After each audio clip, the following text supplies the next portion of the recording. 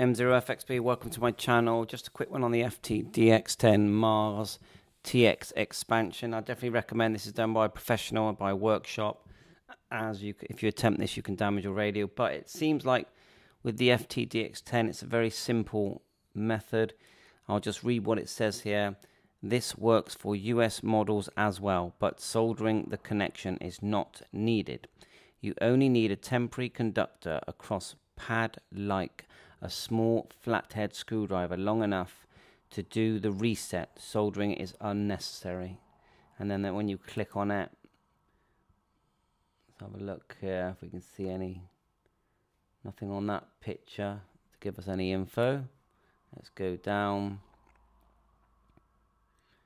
see if there's anything else we can click on. M3CRJ, so you could possibly go to QRZ and message M3CRJ. There isn't, just for further information, it's not showing me what he means. But anyway, I'll put the link in. Here's the info.